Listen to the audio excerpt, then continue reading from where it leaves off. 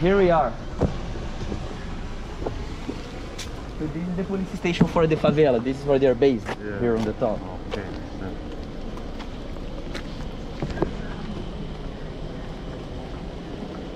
You tell me when I'm not allowed to film, right?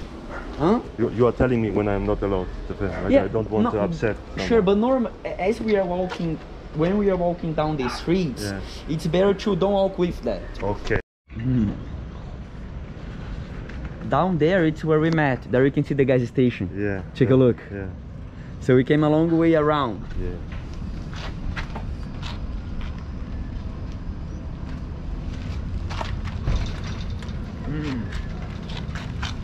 So this shrine was also built in 2008, in the same year when the military police came to the favela to clean the favela. Yeah. So before having this, people just had to walk up and down or take the taxis. So they did it for like the...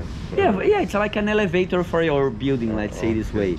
And what happens? This favela was actually built on the opposite way, from the top to the bottom. So the first houses were made here. Okay. So by saying this, we can say that we have very old people, very old residents living on the top. Okay. People who are older than 75 years old, people who have to walk with the walking sticker. Yeah.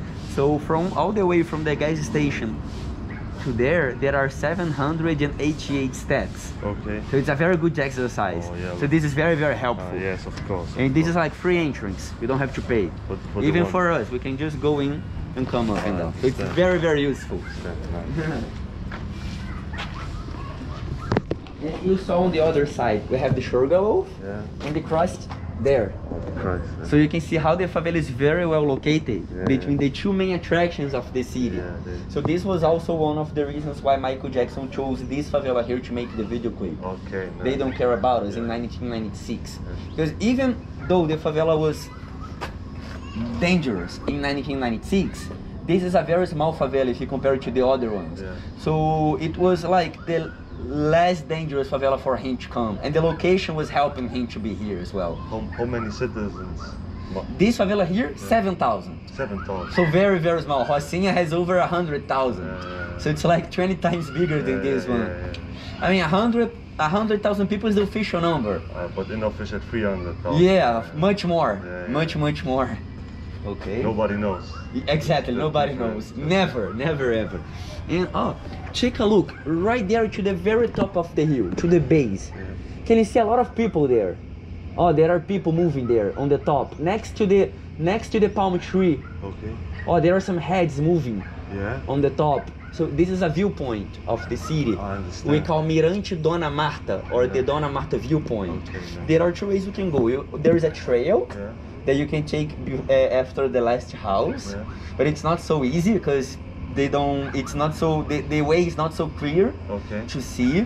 Or you can go by Uber or by taxi, because it's in the Tijuca forest. So it's very close to the Christ. So me and my friends, what do we do when we are in a party, when we are very, very crazy and we want to leave the party but we don't want to go home? We take a taxi and we go there to see the sunrise. Nice. Because the sun rises behind the Sugarloaf on the other side. And from there's a panoramic view. So we can see everything. We can see the sun rising. Local spot. It's beautiful. Beautiful. Yeah, we always go there during the sunrise. I mean, of course, if you go now, it's also beautiful. But the special tip is to go from the night to the morning. That's amazing. I understand. Yeah.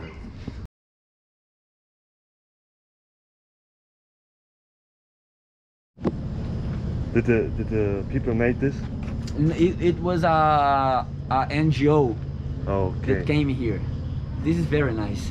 NGO, non-profit organization. Exactly. So I think everything that's colorful brings life to the place. It makes the place more alive. And actually,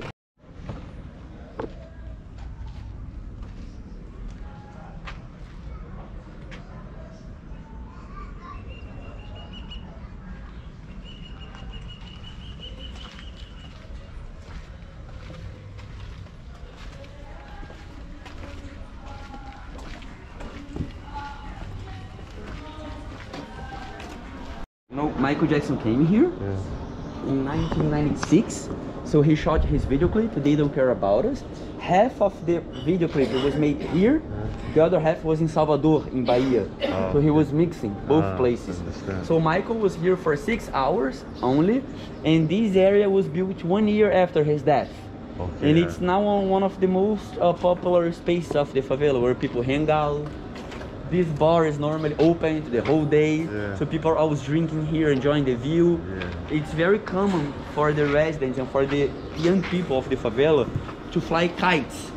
Ah, yeah, the dragons. Like. This is awesome. This is very nice. And no, it's a very simple thing for you to do, but it's very fun. You can do for hours. You can do for hours.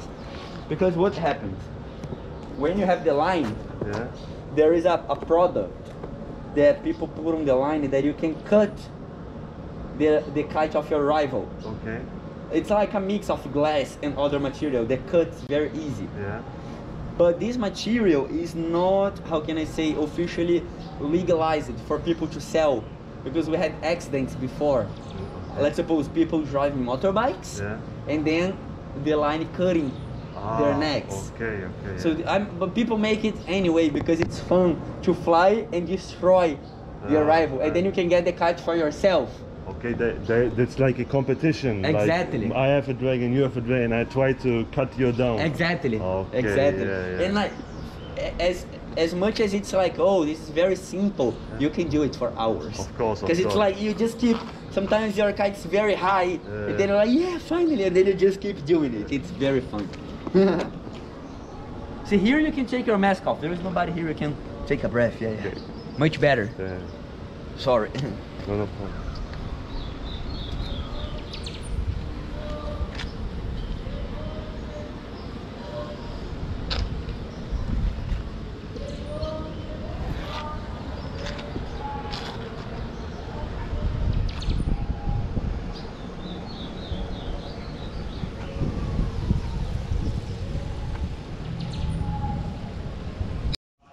And these are all like recycling products, which is very nice. Okay. Her aunt is the responsible for the shop. Understand. Yeah.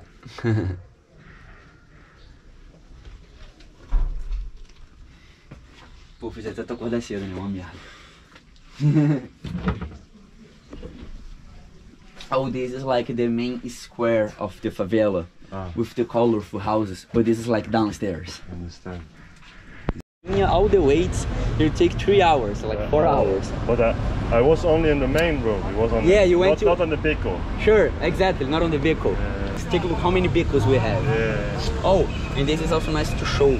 On the sides, on the extreme sides of the favela, even in one side is the cable car. So the cable car is already a barrier, and on the other side there is a wall, like a protection. So no one can make new houses after the wall.